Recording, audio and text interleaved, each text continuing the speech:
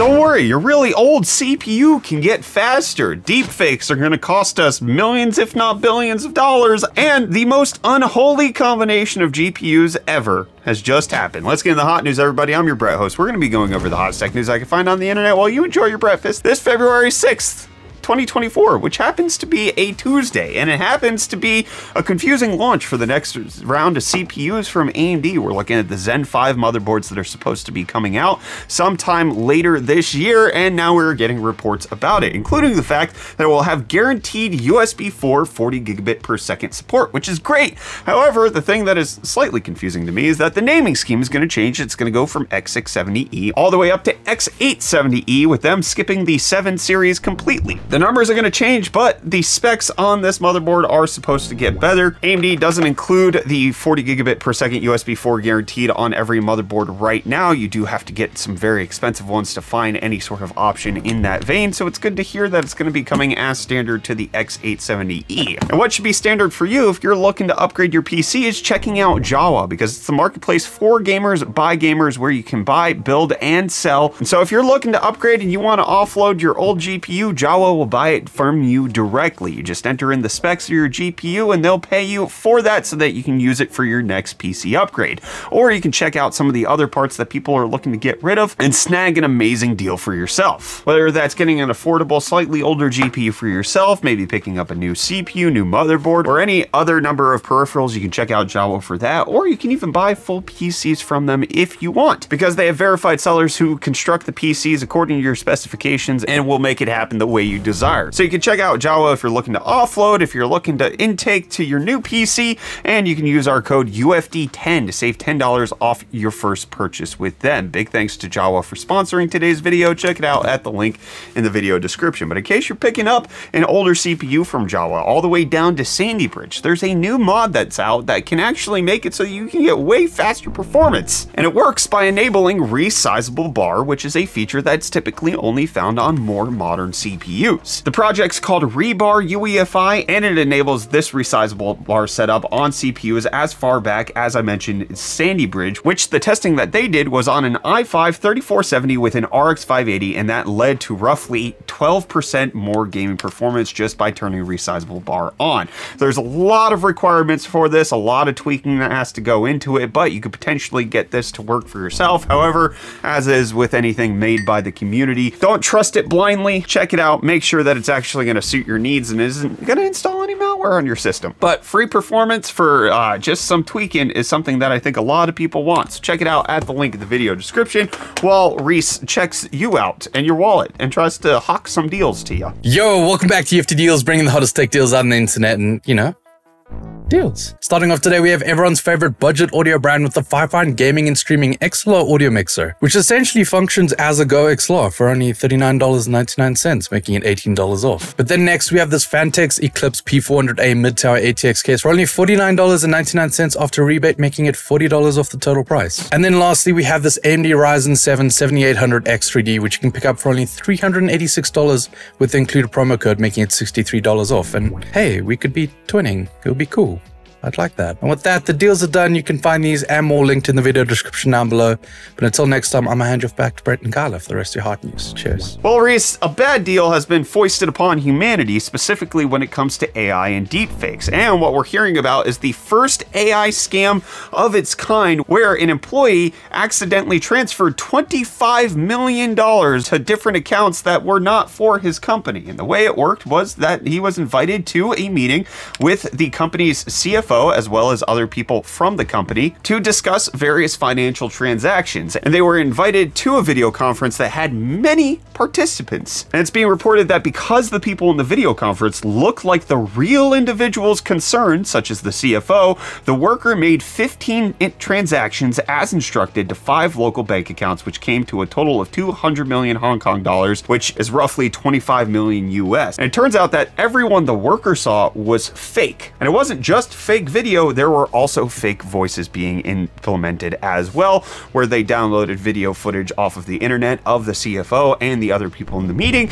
and then used that to create a deep fake Zoom meeting that convinced somebody that everything was real. This likely will be the first of many that's going to happen in this vein. It's getting easier and easier to clone people digitally to make it so that you can be convinced and fooled that somebody that you know and trust is asking you to do something that they typically wouldn't ask you to do, but because you believe in them, you're going to go ahead and do it. This just gets back to the biggest, easiest way to ever hack a system: social engineering. You are the easiest person to fool in any given system, including me, and it's just something to be wary of, something to watch out for as time's marching forward. I don't want to report on all of these instances as they happen, but they will likely continue to happen more quickly, more ferociously, and probably in greater amounts.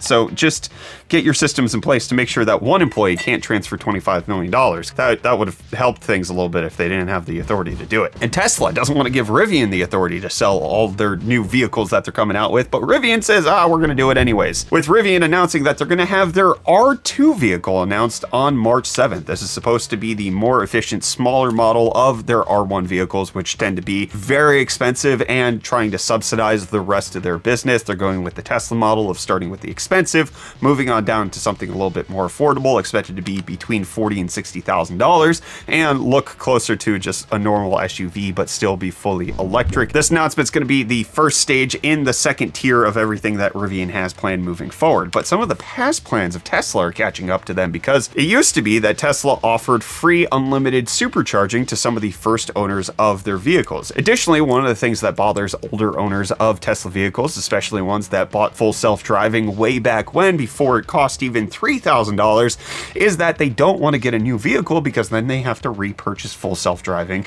at least to unlock the software all over again, despite the fact that Tesla has actually not delivered on its promises for it. And so one of the things that Elon has said he would never do is allow that to happen, but turns out for the second time ever, they are making it so that if you have the free unlimited supercharging and you have purchased a vehicle with full self-driving, if you upgrade to one of their new vehicles before the end of Q1, you will get both of those transferred to your new vehicle, potentially indicating that Tesla sees some slumping sales. They see that these older vehicles being out on the market could be prime customers, but because they're not actually treating well their old customers who believed in them at the beginning, they aren't going to upgrade at all, and this could be a way to make some people switch. And Nvidia wants to switch your gaming setup, because it's being found that in the latest drivers they released, they have a new tool called RTX True HDR, which can take any SDR game and then convert it to HDR. And it's being found that if you enable it via a mod, you can get it working right now as long as you have the driver installed. It replaces Windows built-in auto HDR and makes it so that your RTX graphics card is doing all of the heavy lifting in DX9, 10, 11, and 12 games,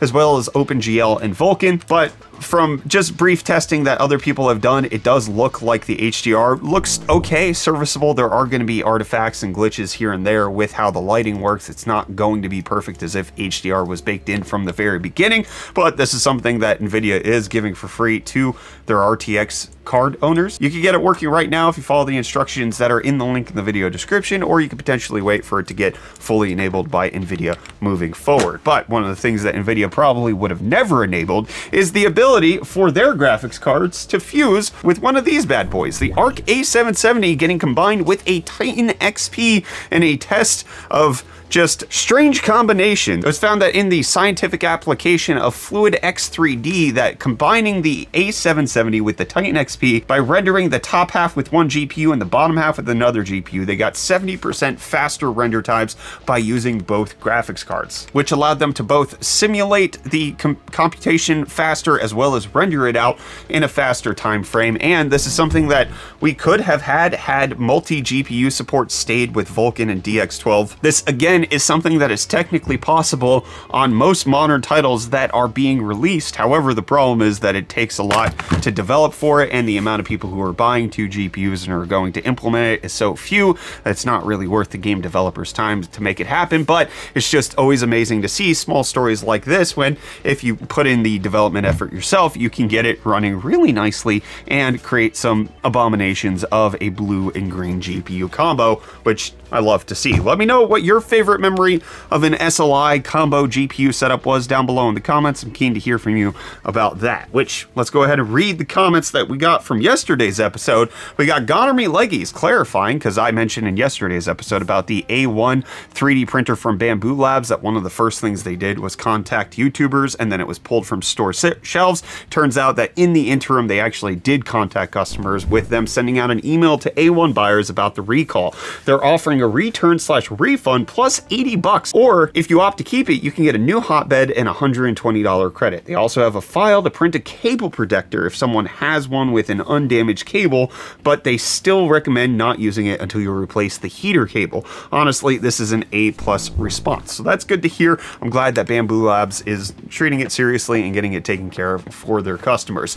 Dr. Frogertston saying, honestly, the Vision Pro is incredibly impressive and super promising, but it's just way too expensive for most people, which is perfectly fair. It's the most valid criticism of the Apple Vision Pro. The $3,500 definitely puts it in a price segment where it is not an impulse purchase for hardly anyone. And instead, what you're getting are the people who either have so much disposable income that it's not going to bother them to spend that much money, or the people who desperately want to be on the bleeding edge of tech and see how things are moving and operating. And so I get it. Jojo Depo says, yeah, I feel like it would have been more competitive if it was $1,500 or even less. Obviously, that would basically be impossible because of how much it does cost to make it, but still, it's somewhat disappointing that it costs $3,500. I get it, but it's also this weird thing that's happening on the internet where people are lambasting it for costing so much and then also poo-pooing that it exists at all, saying that it doesn't do anything different than the MetaQuest or any other VR headset that's out there. And I think both takes are a little weird. Saying it should be more competitive doesn't really hold a lot of weight, especially because we don't know how many have sold. Like, we have to get sales numbers from Apple about the Vision Pro in order to understand. Based on the amount of pre-orders that were being speculated by sites like Bloomberg and otherwise, it looks like they sold as much in revenue in the first week as Meta did in the entire Q4 of 2023. So you can say it's not competitive, but based on the sales amount, it looks highly competitive to the point where Apple's earning a whole lot of money. Now, obviously, that doesn't project to the future. How well are those sales going to hold for 2024? It remains to be seen, but saying it's not competitive, I think, like, it's not competitive for people who would never spend that much on those types of things, sure, but it is competitive for the people who want that type of experience, which it appears that there's hundreds of thousands of them. Then we got Floyd DeFisher saying, tell Rare Brew to bring out a version for Nespresso Virtuo brewers and I'll gladly buy.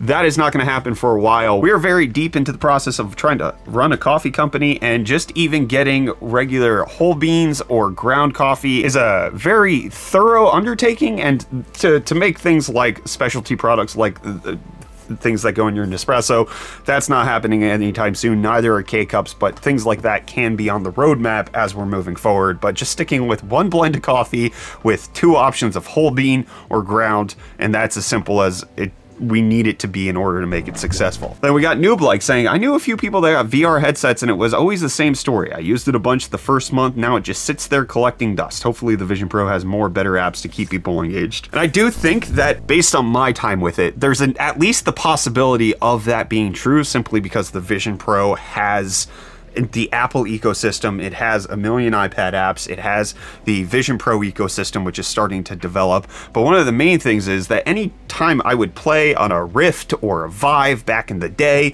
most of the time it was just demos and games. And that doesn't do enough to keep me coming back to it, because once I finish my game, I'm over it. And unless I want to play Beat Saber for hours and hours and hours on end, I'm not going to go back to those devices. Now, with the Quest 3 having more capability with pass-through and working in your physical space, people are using that a little bit more. The Apple Vision Pro being a computer that you use in your physical reality makes it, I think it's going to have a little bit more staying power than the gimmicks that used to exist with VR, because this is a little bit different than just a VR headset. We got Dancing Dread saying, yes, bring on that burnt bean juice. I want a yummy, yummy Roastmaster mug. I don't think that's gonna happen. This is the only mug that we have for right now. And we got Packley saying, frame generation is a boon to aging hardware. I'm glad that you feel that way. I'm not sure that everybody does. And then lastly, Jojo DePoe saying, if they make it so you can have two people in the same room with a Vision Pro being able to essentially be in the same environment, seeing the same thing, that would be so cool. It's possible. It's I mean, that would just require software development on Apple's side, which we're on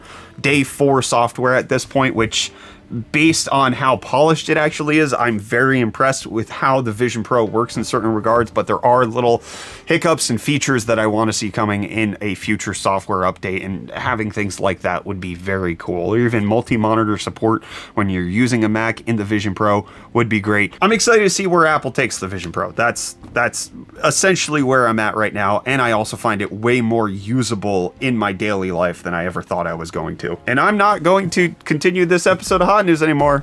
It's over. Goodbye.